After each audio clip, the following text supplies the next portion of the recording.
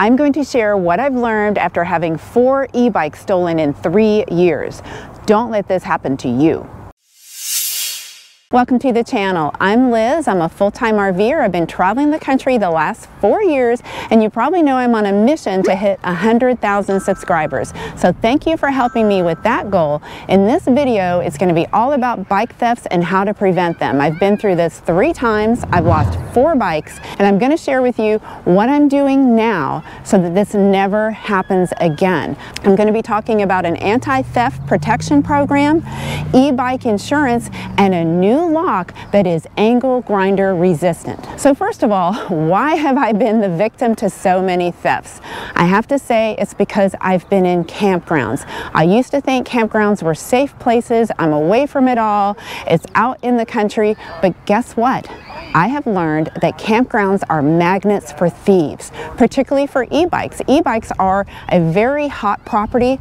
Thousands and thousands of e-bikes are stolen every year. It's unbelievable how many. And when you look at a campground, you'd be surprised about the very high concentration of e-bikes. And unlike living in a house, you can't hide your e-bike in the backyard or garage. It's out there in the open. Unless you have a toy hauler, which has a ramp up into a garage, that e-bike is going to be outside. Most of them are too big and too heavy to get up the steps, so you've got to leave them somewhere in your campsite. So let's talk about the first theft. My boyfriend and I had our e-bikes outside by our 5th wheel, and we had them locked, but with a cable lock. And someone came along and cut the lock and took my e-mountain bike. Now I'm going to be talking about better locks, but I want to underline this point.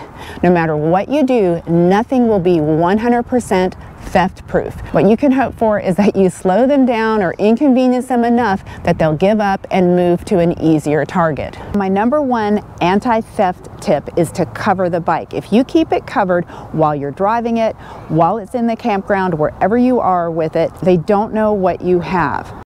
The next thing is to talk about a better lock. Those cable locks, they're cheap, they're easy to cut with bolt cutters or an angle grinder. I had camping neighbors last week with very expensive $8,000 specialized e-bikes, and they were just using a cheap cable lock.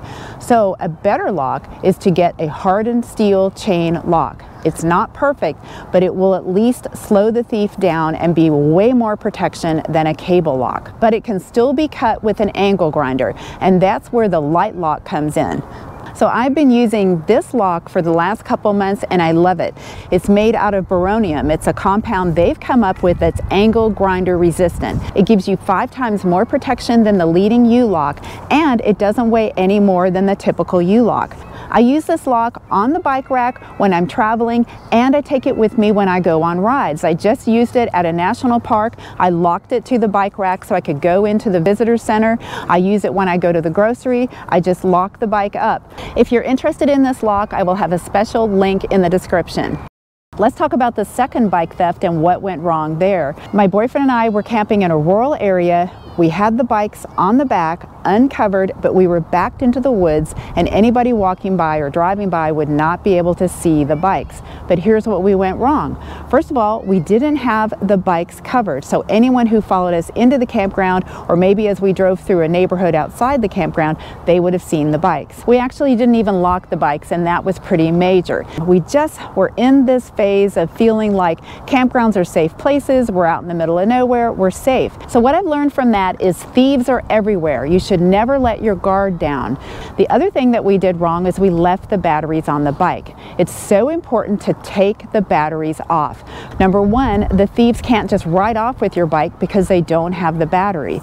And number 2, the battery is one of the most expensive components of an e-bike. In fact, for my e-bike, the battery is like $800. When you're traveling or when you have your bikes in the campground, take the battery out and put it in your camper.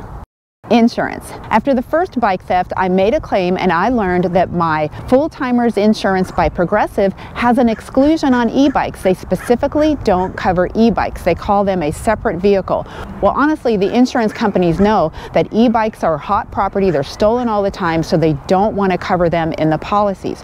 You really need to call your agent and find out. There are many homeowners plans that do not cover e-bikes. I did learn that renter's insurance through USAA did cover the e-bikes. So you want to, no matter what insurance you have, contact your agent and be sure that you're covered. There's a great anti-theft protection offer by Kryptonite.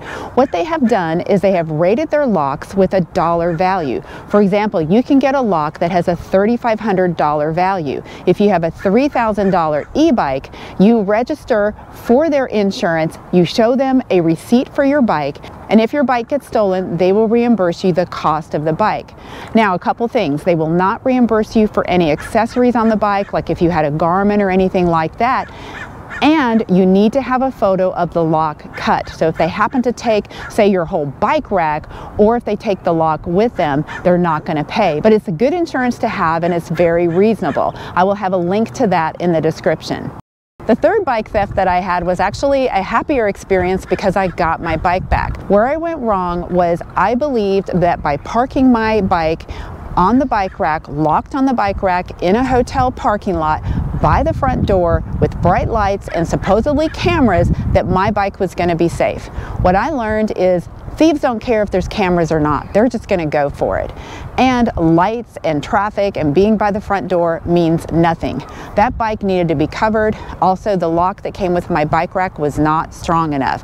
If ever I'm staying in a hotel again, and if ever you're staying in a hotel with your bike, do you know that bikes are very commonly stolen from hotel properties? So if you ever stay in a hotel with your bike, just take it in your room. Most, if not all, hotels will definitely let you just take your bike up to your room. The bike that got stolen is actually behind me. It's a Juiced Rip Current S, and what Juiced does is they make a pocket to put an air tag in. It's a GPS tracker that allowed me through my phone to find the bike. But no matter what bike you have, you should have an air tag. If you don't have an iPhone, which is what the air tag works with, then get another kind of GPS tracker. Every e-bike out there needs to have that. If it wasn't for that, I wouldn't have got my bike back. Now, they're not perfect, so know that there are some GPS trackers that can detect it, but still, it's one more thing that you can do so that should your bike get stolen, you have a chance of maybe getting it back. Something else that I think is so helpful is to have a motion alarm.